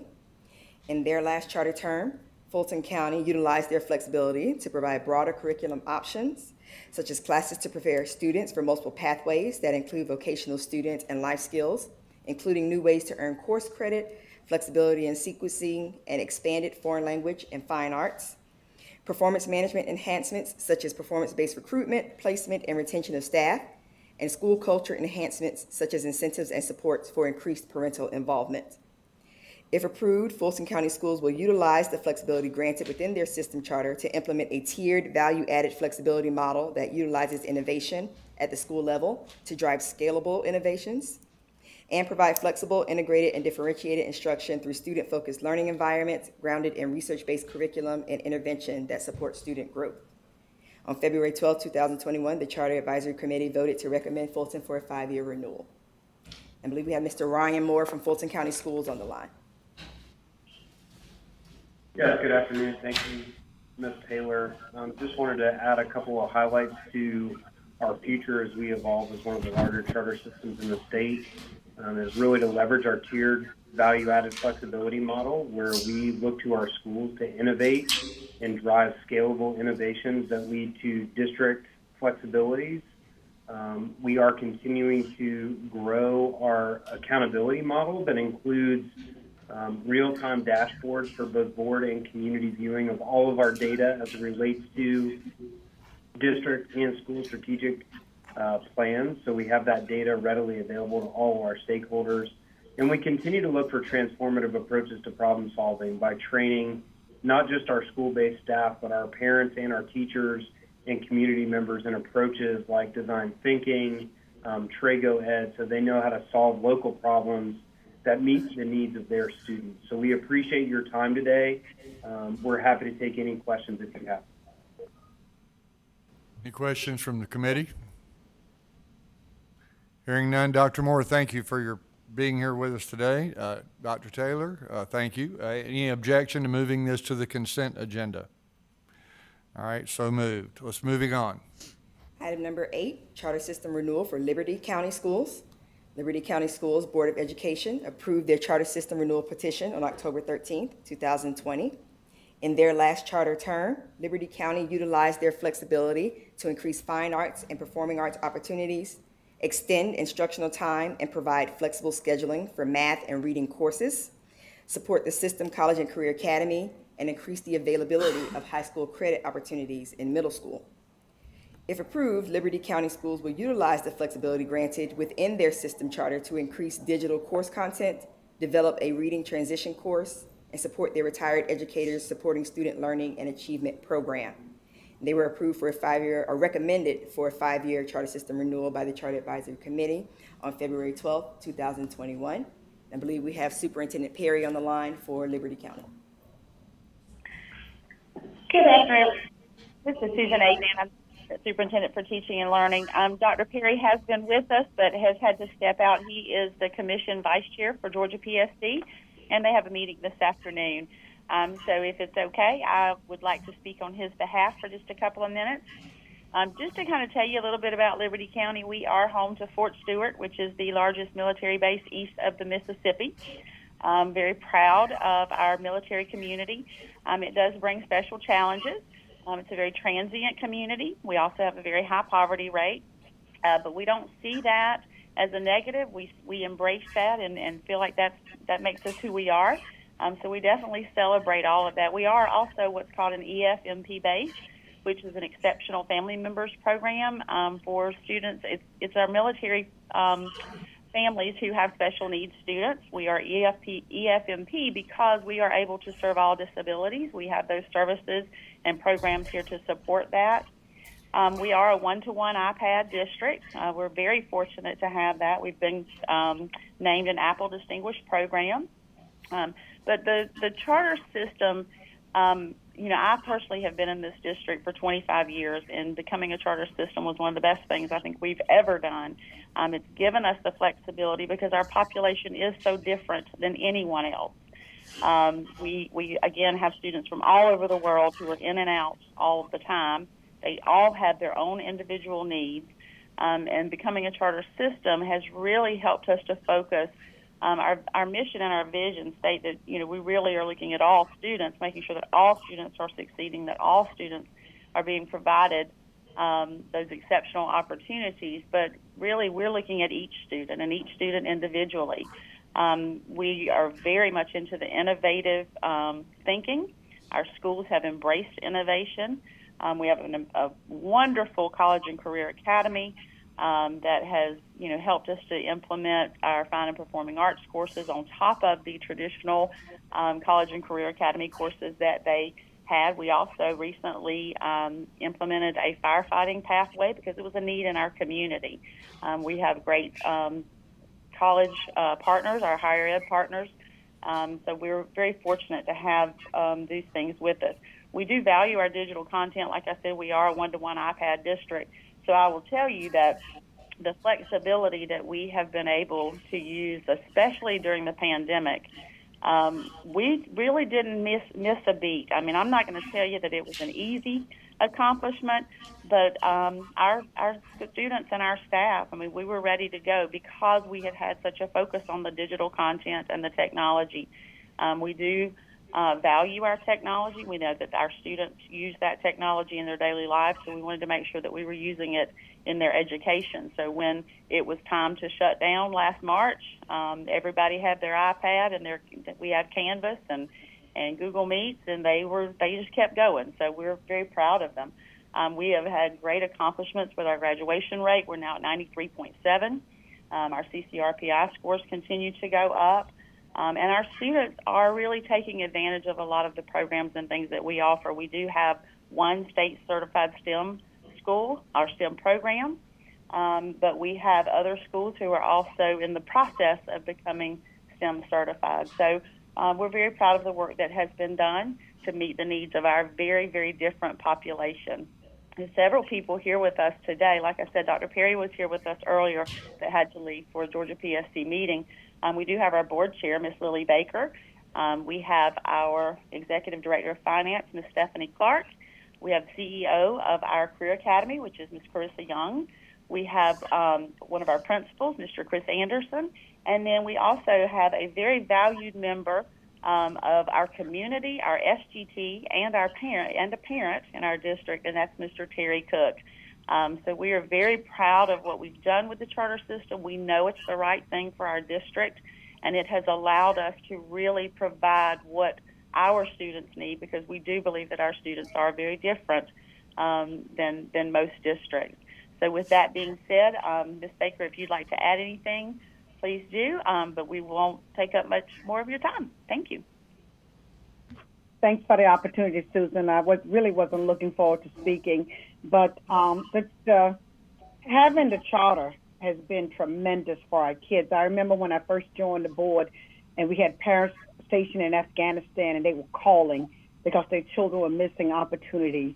And because of the charter, we have been truly, truly, truly blessed to offer all of these different opportunities, fine arts, STEM, STEAM, all of those. So my hat goes off to Dr. Perry and Ms. Avan and staff for what they're doing, and to you all, because you have a wonderful board that I know. I remember when we first went up to talk about this, you worked with us greatly to get it accomplished. So my hat's off to you all, and thank you all.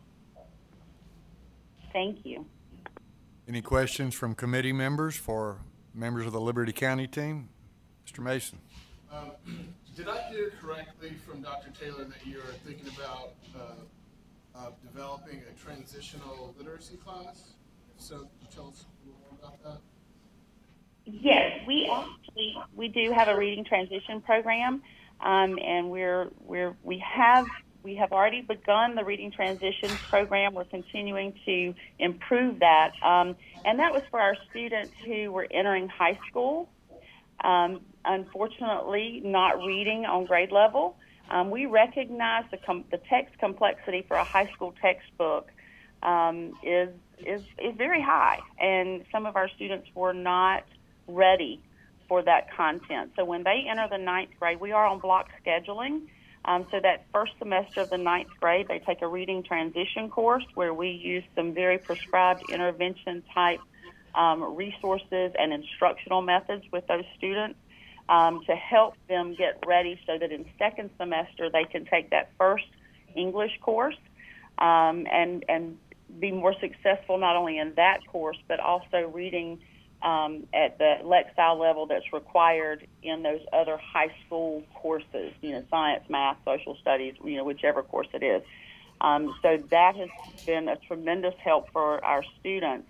So far, like I said, we're not completely there yet. We still have some things that we need to fine tune and keep going with, but it has made a tremendous difference because we do recognize the text complexity in high school, and it's helping our ninth graders to be more successful because that's where we were seeing the most students who were not successful in a grade level.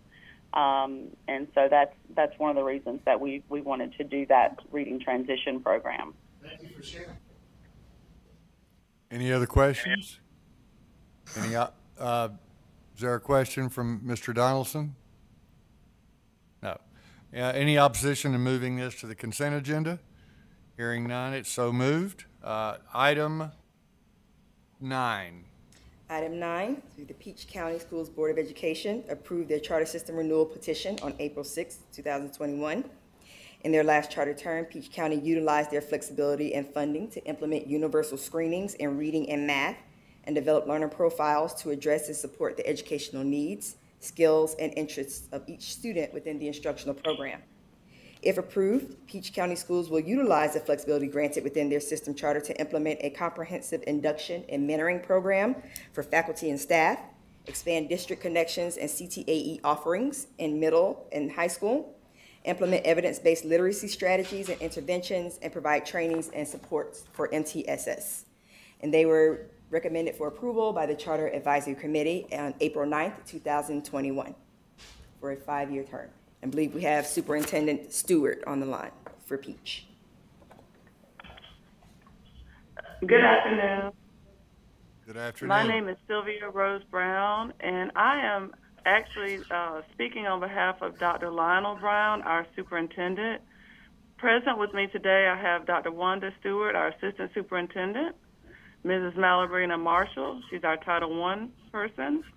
And we just want to start off by saying this effort has definitely been a collaborative process with our parents, our community, our students, our staff, even our board members, basically all of our stakeholders coming together to better our students and get them college and career ready. And I just want to spotlight a couple of things that we are doing here in Peach County. First, we recognize the need to target and work with our youngest readers. We recognize there were some learning gaps with our students.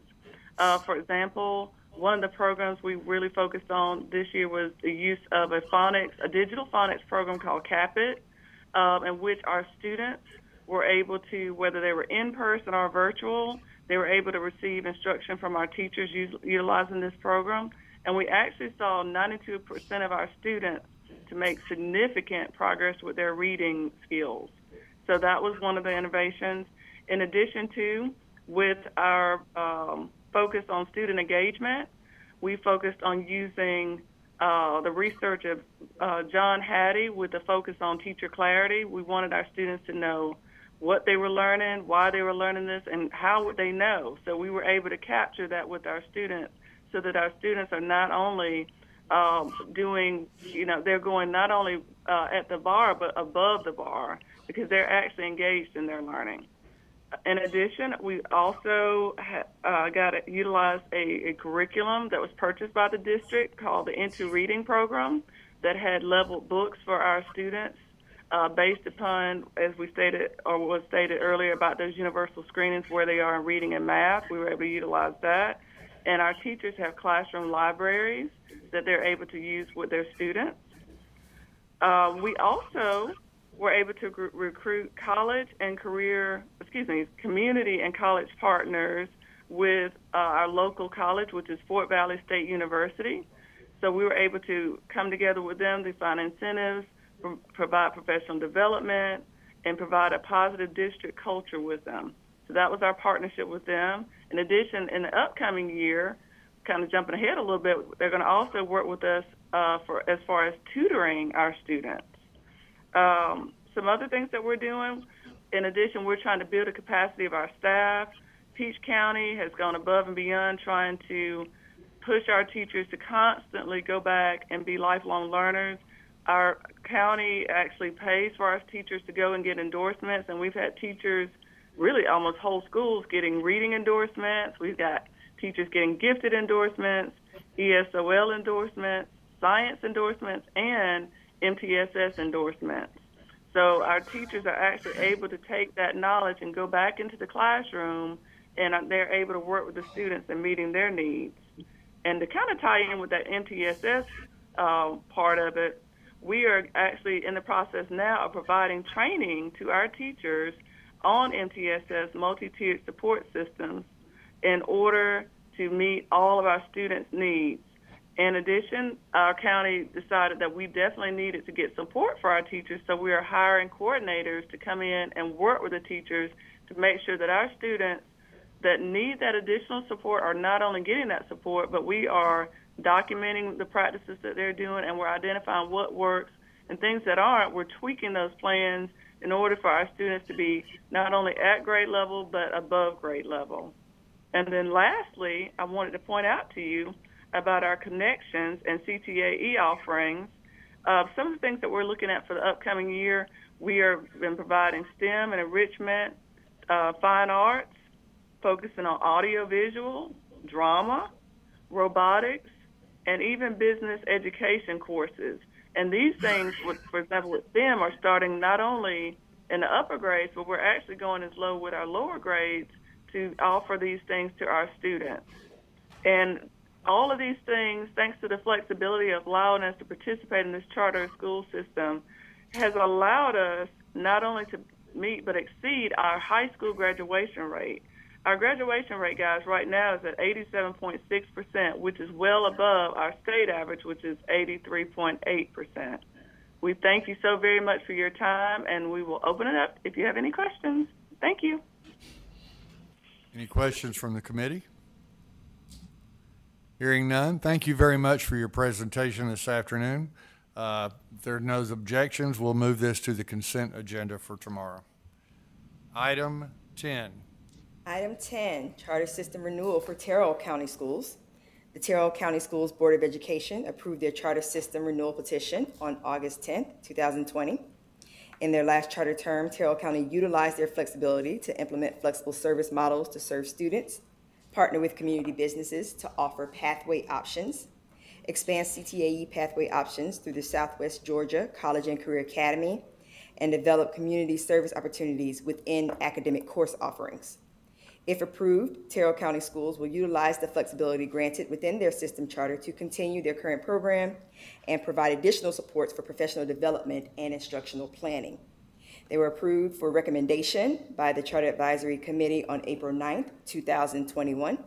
I believe we have Dr. Bell online to speak for Terrell County Schools. Good afternoon. Thank you for giving us an opportunity to share some of our successes in our Terrell County Charter School System. We've had a very, very positive outcome by becoming a charter school system. And let me first start by just introducing the persons that I have with me today. I have Ms. Bernice Burke, who's our curriculum director, Ms. Tasha Peters, who's the principal of Cooper Culver Elementary School, Ms. Valencia Gardner, principal at Terrell Middle School, Dr. Vivian Laster, the principal at Terrell High School, Ms. Tanya Perkins, our Title I director, Ms. Mona Lisa Thomas, who's the instructional coach at Terrell Middle School, and Dr. Dee Price, who's also the instructional coach at the high school. I'd like to say to you that when we first started entering into this here adventure, we started with the idea that we needed to improve our academic standing overall.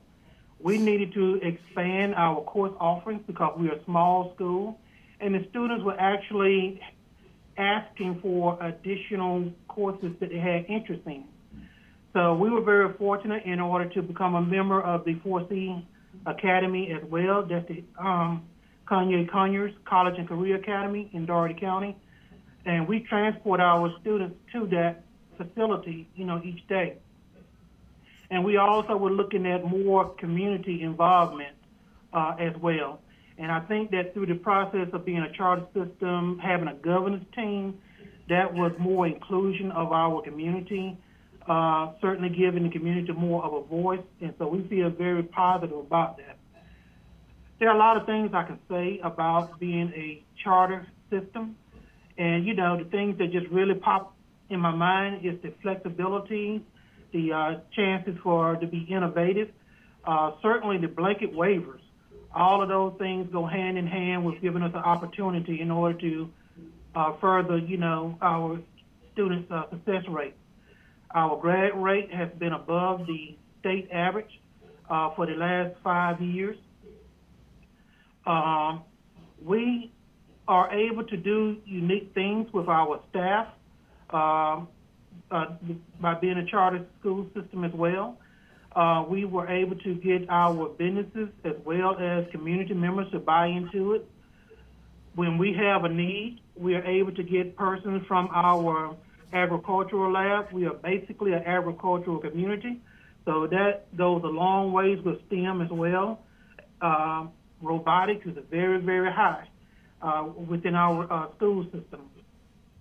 We are doing things such as apprenticeships with our local newspaper as well as some of our other businesses where kids are actually learning a trade and they're getting some credit towards graduation for doing so.